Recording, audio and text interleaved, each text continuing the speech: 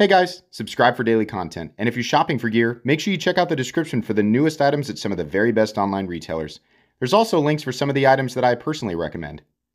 Thanks!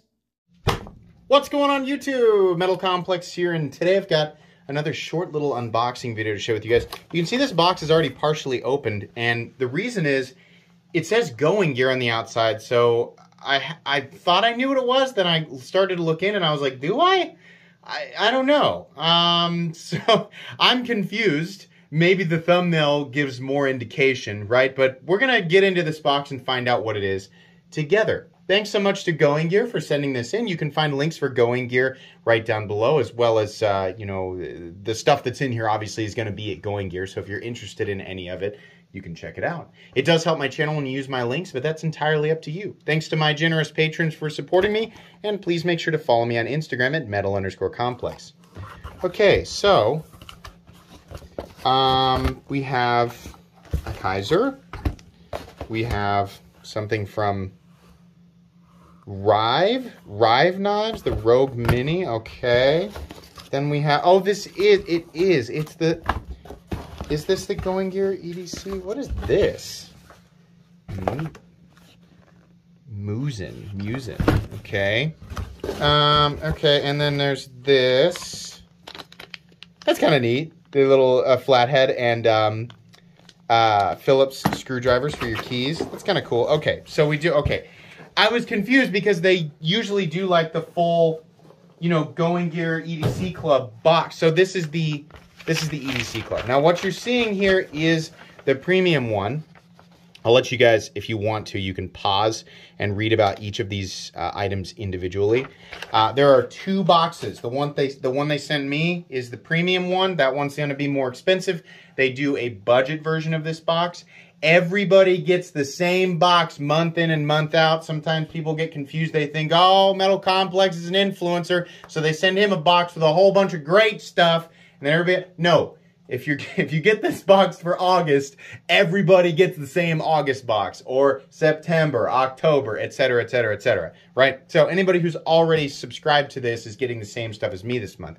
But I'm excited to get in here and take a look and see what it is. I need to read here for a second.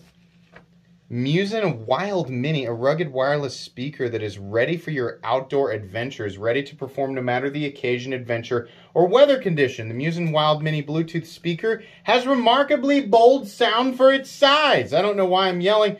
It is IPX5 waterproof, fits in the palm of your hand for maximum portability, and has a backup flashlight just in case. I'm keeping that. Sorry, usually... Usually I give this stuff away. I'm keeping this. Hang on. I need one of these. My Bluetooth speaker out in my garage sucks. It's terrible. It's like somebody took a bunch of yarn and just tied a bunch of potatoes together and they're like, here you go. Here's a freaking, you know, USB-C. Just plug it into the wall. I hope it plays music, right? No way. Dude, that's not what I expected to get from this pack. I've been doing this. What is this? Is this like a carry bag? Okay. I've been doing the EDC Club for quite a while now. Golly, this is intricate. Oh my gosh. What the heck? That's so cool. Oh man, that's awesome. I can't wait to try this. That's so cool, man. I love it. Yeah, I'm keeping that. Sorry. I give most of the stuff away. A lot went into the packaging here. I give most of this stuff away, but every now and then I find something I want to keep. Can you blame me, huh? This is what I do all day, every day, is just open knives and gear. I'm going to want to keep some of it, so just give me a pass. I love that. That is so cool. Is this the volume? Oh man, that's awesome. What the heck? I just was not expecting to,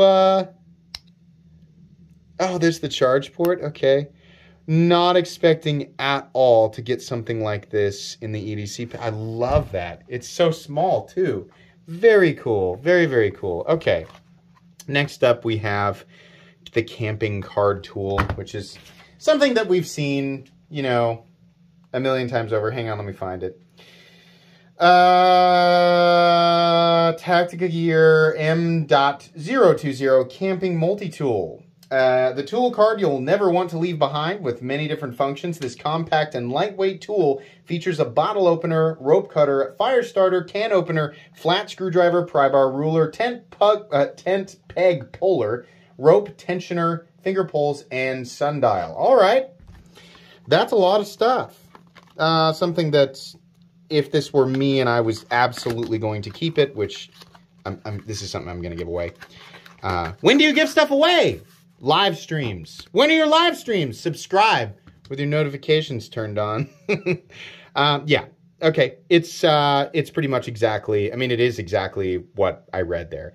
This is neat. Personally, you know, again, these types of things are going to be more or less valuable to the individual person. There's no way to put together an EDC box where literally every single thing in the box is going to be maximum benefit for every single person in the entire world. That the expectation set there would be unbelievably ridiculous, right? So for some people, that's going to be more or less interesting. Next up, we'll do the little keys here. I actually kind of like these. I might keep these too. Because you know, like nothing... There's no, the worst thing is just needing something like this, right? Just the, we got to clean these off a little bit unless they're supposed to be like that. I doubt it. Hang on. Good old break-free CLP. Hey, let's go. Let me just add a little bit here. Get them all right. I don't know what this residue is. Maybe the residue is intentional, right? I mean, maybe it's some sort of protective residue. Let's clean it off so it looks good on camera, right?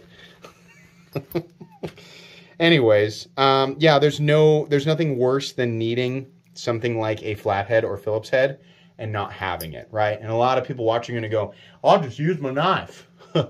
You gotta use your stuff, man. You know, just use your tools. It's a tool.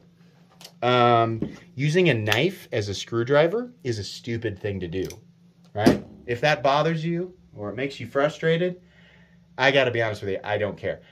Using your knife as a screwdriver or pry bar is a stupid thing to use your knife for.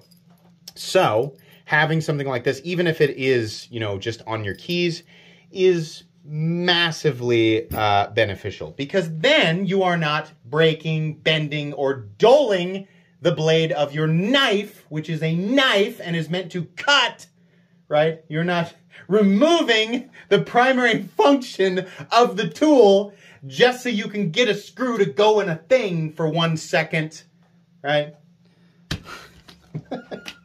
Very passionate about that. Okay, moving on here.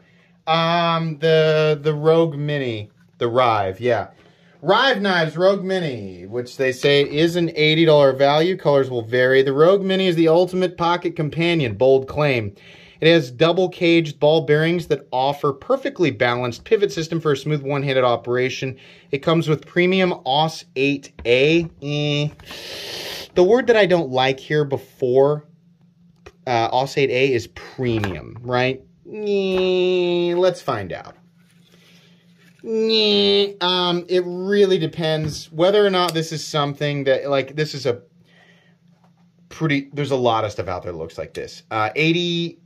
80 bucks is what they said. No, $80 in AUS 8, you know, no, I don't think so. Oh wow, 323 of 500. USA though, hold on a second. I don't know how I feel about that. I need to know that it's actually manufactured in the United States. Is it manufactured here, or is it pieced together here? That's a big deal. Everybody needs to be, I'm not anti-knives that are made anywhere else. Let me be very clear about this. It is okay, in my opinion, wherever the thing is made, as long as you tell us, right? But I need to know if it says made in the USA, right? If we're going to say USA, we need to know. Does that mean assembled? Does that mean the pieces all come from somewhere else and it is assembled here? Or does it mean that the pieces are manufactured here and then it is assembled? Because there is a huge difference. If you've ever wondered, if you're new to the knife world, how come some USA knives cost $400 or $500 and some USA knives cost $50 to $100? There's your answer right there. Not making any claims. I have no idea about this company, but that's the kind of stuff I want to know, right? And moving on to the thing that is most likely the most interesting thing in here. Ah, yes, of course. This is actually one that we've looked at on the channel before. So why are you showing it? Because I don't have any control over what's in these boxes. This is arguably one of Kaiser's best... Witness my might. One of Kaiser's best new knives right now, the Kaiser Assassin, which is a button lock, and it works really well. This is probably this and the original are my two favorite button locks from Kaiser. So this is nice, and this is a knife that is definitely worth exactly what it's listed for here, which is $69 giggity. But yeah, we have 154 cm tumbled. We have micarta, nice button lock. Now these are made in China, but Kaiser is very straightforward about that. And the quality is above and beyond. I mean, as far as like what you're getting for the money here, there's no question. The quality coming out of Kaiser knives is simply excellent. This was a decent box.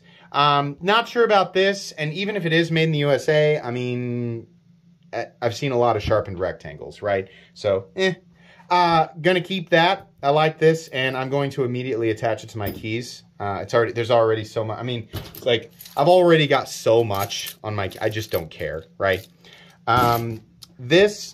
It's neat. Some people will find a lot more use than I will, but you know, if that's your thing.